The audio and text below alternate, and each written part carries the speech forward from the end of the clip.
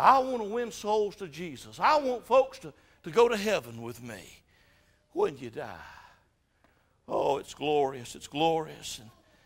And one of the most precious things about all of this is from Isaiah chapter 55 and verse number 1, we find out that it'll cost you absolutely nothing. Now, I could see if you had to shell out a lot of money why you might be hesitant this morning to do it. But my friend, it costs you nothing. That's why they call it a gift. Gift. We never have to pay for a gift for ourselves. Isaiah said, he who has no money said, come, said, buy and eat. John said to the woman that was there at the well, Jesus spoke to her and said, if you knew the gift of God, said if you knew who it was that's asking you this, and if you knew the gift of God, said you'd ask of me. If you knew this morning how sweet it can be saved, then you would ask. And as the Lord said, you'd receive if you'd only ask. If you just knew how sweet it is. Being able to lay down at night and not worry about whether you wake up or not. I can remember as a small fella, Mother and Daddy owned that little grocery store up there in the Payne community. The Lord had been dealing with my heart, and there was a couple of times there at Concord, the Holy Spirit had just arrested my soul, and I was so shy and timid, I couldn't go, and I didn't know that I could have given my heart to the Lord right there where I was at, but I remember laying in that bed so many times and counting my breaths as they'd come in, and I just almost forget how to breathe. And it was just fear that overtook me, because I knew that if I died in that condition, where I'd go, because the Holy Spirit had already pointed it out to me and said, you're headed toward hell, son.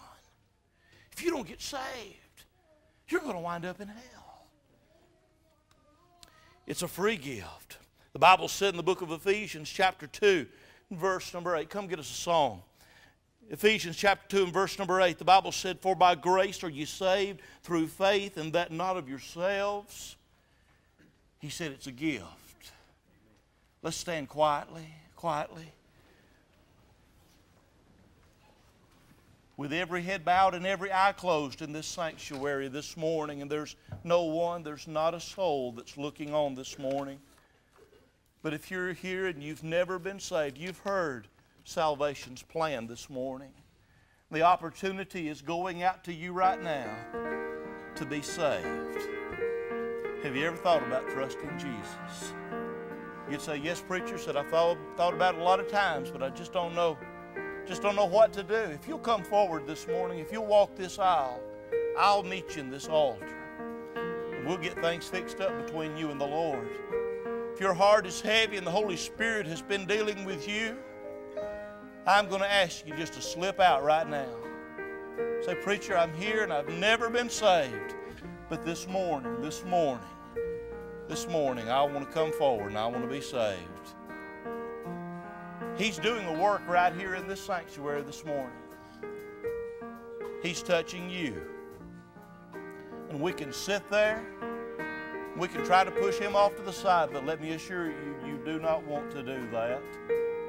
You want to, in obedience, just step out and come down to this altar.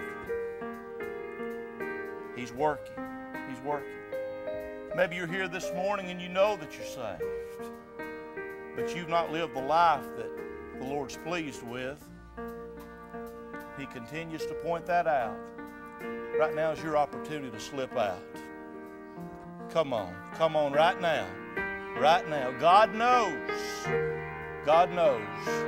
There's no hiding it from Him. While we tarry, the Holy Spirit searching hearts in this sanctuary. Would you come? Would you come? We're going to sing the first verse. And on this first verse, I'm going to ask you to please respond to God's Holy Spirit. What song are we singing, Brother Robert?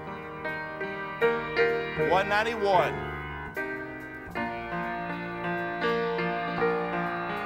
Come on right now. Come on.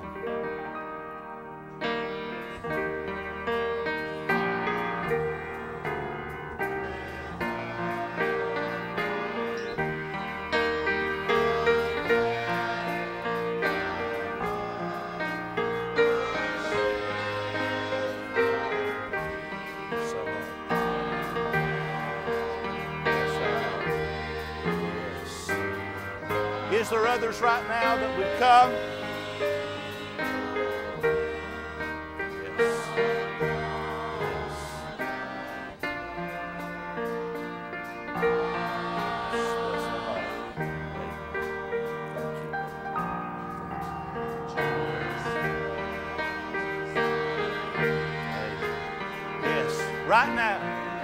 Right now, as the Spirit continues to speak to your heart, if there's something that you need to do for the Lord right now, would you come? Maybe it's to present yourself for membership of this church. If He's leading you in that direction, you come. These altars are still open, and the Spirit is still moving. How about it right now? Right now, maybe you're just visiting with us this morning. But for some reason, the Spirit has decided to speak to your heart. You know that you need to come. Whether you be in the sanctuary or over here in the wing, I'm going to ask you to come.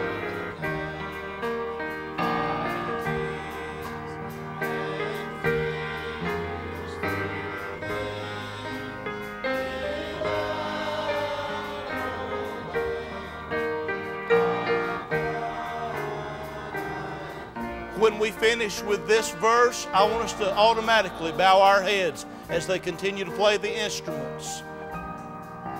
The Holy Spirit is touching.